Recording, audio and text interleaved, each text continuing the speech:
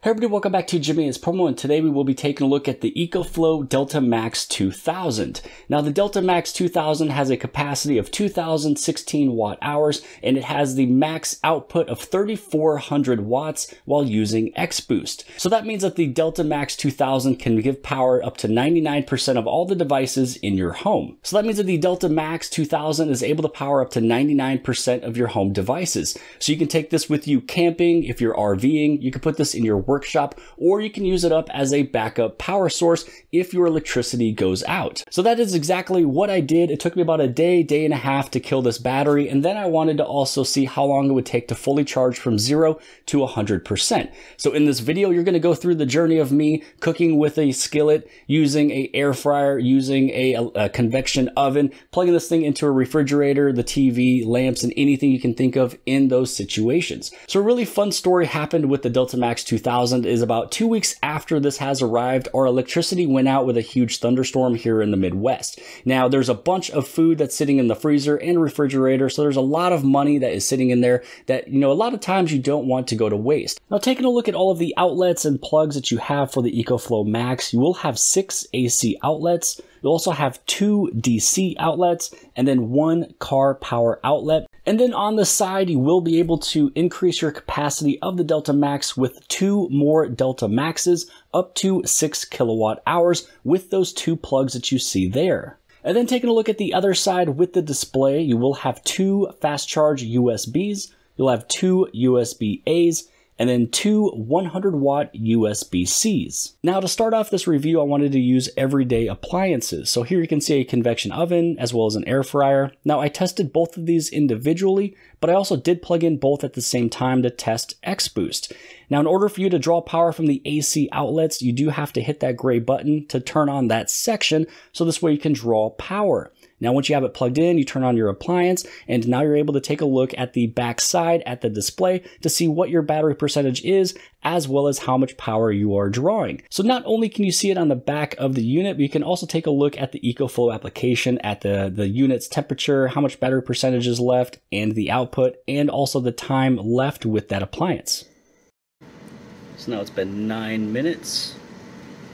We're from the original percentage down to 75%. So here's a sped up video of me using both appliances at the exact same time. Now I do highly suggest only using one big appliance like this at a time, but again, we are testing for that X-Boost. So right now we are pulling right around 2800 watts, which is below that 3400 watts that you're able to go up to. If you don't have X-Boost on, this will automatically shut off after 1 minute. Now this is just me plugging in the regular convection oven, making food for the 12-year-old. So I have, in an everyday situation, you're baking food and you have 2 other things plugged in at the same time, maybe a larger tablet or laptop, and then also your cell phone going along with it. And again, I love the Ecoflow application letting you know the temperature of the unit, the percentage left, as well as all of the plugs that is being in use. Now, Samsung users will love this. Taking a look at the phone, you do have your fast charging as well as super fast charging when you use the Delta Max. Then we went from 75% to 12 minutes of cooking down to 62%. Still charging a large tablet and cell phone. Now, a huge thing when the power goes out is going to be your freezer. There's hundreds of dollars of food sitting in there. You want to make sure it all stays cold and frozen. So here you can turn on that AC power section, and now we have power to the freezer. But everybody knows it doesn't run 24/7 every single minute. So it runs and then it stops and then it runs and stops in order for it to keep its coldness.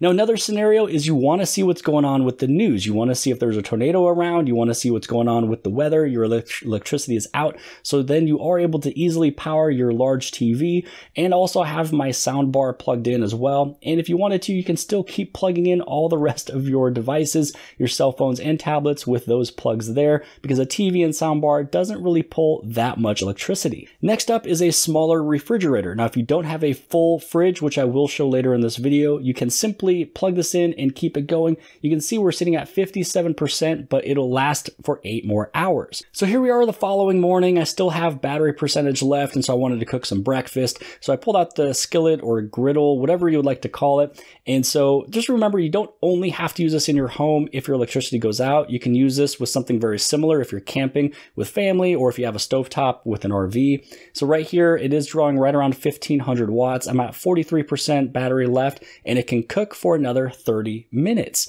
Now let's listen to that sound of goodness.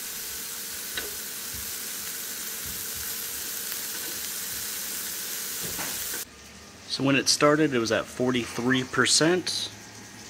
Been cooking for 11 minutes and 30 seconds. We are now done.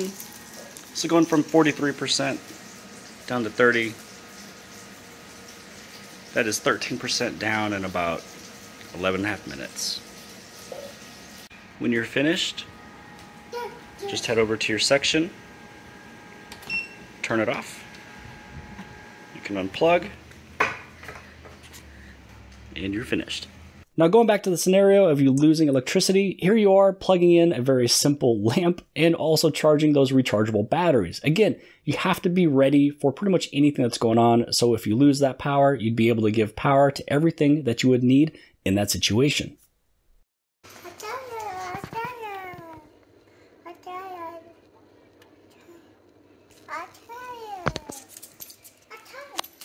So here's that situation of plugging in your full-size refrigerator with freezer drawer on the bottom while also entertaining the little ones if your electricity did go out. Now I've mentioned X-Boost several times in this video, so if you wanted to read a little bit more about it, the most important things is that it's best to only power one at a time, and it's good for hair dryers, kitchen appliances, power tools, and more.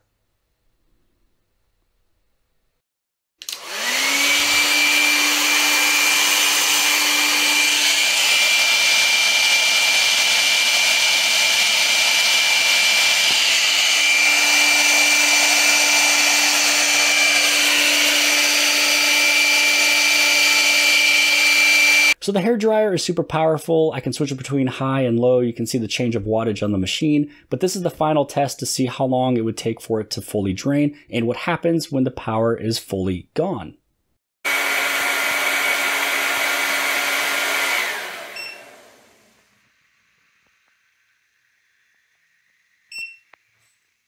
Now that the power station is dead, you lift up your little gate to power it back up. You can charge it through solar, through your car, a generator, or through the regular outlet in your home. So this is the test to see how long it would take to go from 0 to 100%. So I will be going in intervals of every 30 minutes. So you'll see where it's sitting after 30 minutes, an hour, hour and a half, and then when it's at its full 100%. So I do want to let you guys know that as you are charging something like this, and there's a lot of circuits in there, a lot of protections going on inside of these units. Same thing with cell phones. It will charge at its fastest at the very beginning, and then slowly over time, as it gets closer to 100%, it will slow down its current or its power that it is drawing in. And going back to that application, you'd be able to see everything that's happening. Again, you have a really nice graphic. It's going to show what the percentage is at, what the input is, and how long it will take. It has now been 30 minutes since we first started charging from 0. Now sitting at 40%. So 40% in 30 minutes, pulling in 1,688 watts. Take a look at the application. 1,688 watts still coming in. Again, really close to that 40%. But I am curious to see if this number will go down as it gets closer to 100%. Has now been 1 hour charging from 0%. Now sitting at 74%. You see the input now has decreased to 1,194. Used to be over 1,600. So as it does get closer to 100%, it does slow down. Now sitting next to 75%, the 1,195 watts. It has now been an hour and a half. We're now sitting at 93%. It says about 31 minutes left. The input has now gone down to 490, close to 500. It is now an hour 45, sitting at 100%. So I don't know if it just finished right now or if it was about 5 minutes ago, but we'll say about an hour and 40 minutes for a full charge. So you might be wondering, what all can you plug in into the Ecoflow Delta Max 2000 and for how long? So if you plug in a cell phone right around 11 watt hours, you're able to charge it from 0 to 100% 175 times. If you have a drone that's right around 40 watt hours, you'll be able to charge it from 0 to 100% 48 times. If you own a laptop that is 60 watt hour in terms of the plug and the full charge, you'll be able to do that from 0 to 100% 32 times. Now, if you have a mini fridge right around 60 watts, you'd be able to have that thing going for 33 to 66 hours, just depending on what you have your setting at in terms of the coldness of that mini fridge. In terms of a TV, 110 watt, it'll charge it or have it going and running for 15 hours. If you have a coffee maker right around 1,000 watts, it'll run consistently for 1.9 hours. A microwave right around 1,300 watts will be able to run for 1.5 hours. An air fryer right around 1,500 watts will go and run for 1.2 hours.